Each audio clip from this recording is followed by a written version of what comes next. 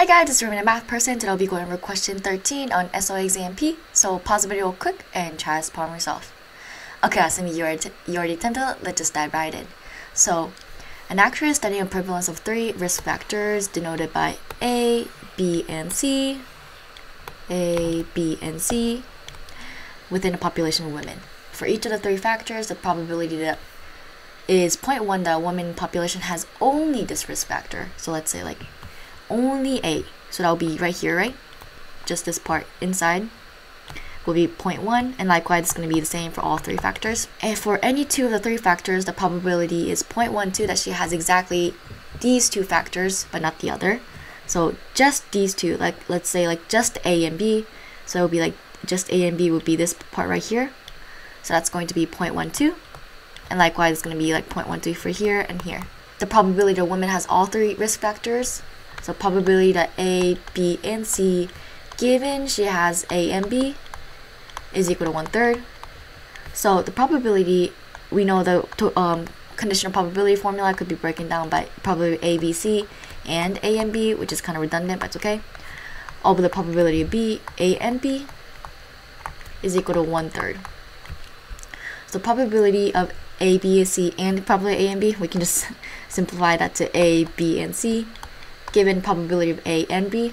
So probability of A and B will be this part right here, A and B. So you notice that's exactly equal to 0.12 plus A, B, and C, this part right here, probability of A, B, and C, which is equal to 1/3. So I'm gonna simplify this a little bit by denoting X to be equal to probability of A, B, and C. So this will be equal to X over 0.12 plus X is equal to 1/3. So X is equal to 1/3 times 0.12 plus X.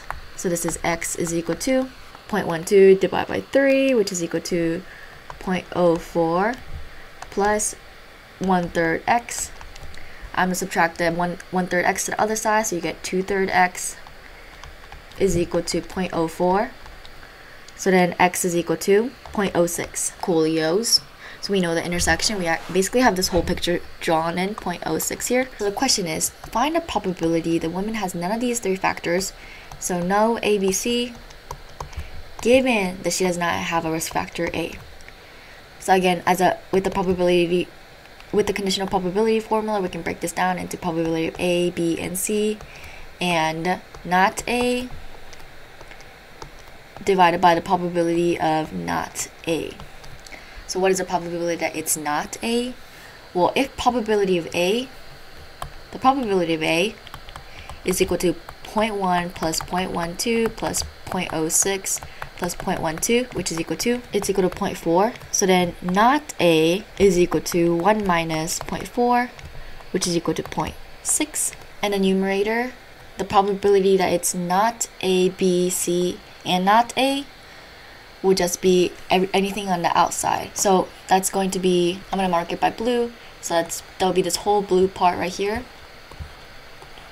So that's basically saying so probability of A, B, C is equal to probability of A, right? Probability of A, which is 0.4, plus this right here, 0.1, plus 0.1, plus this part right here, right? 0.12.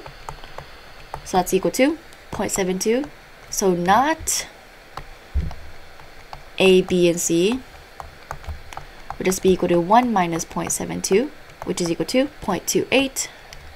So our final formula, plugging it back into our original thing here, will be 0.28 divided by 0.6, which is equal to 0.4666, repeating, which is approximately equal to 0.467. Our answer is C.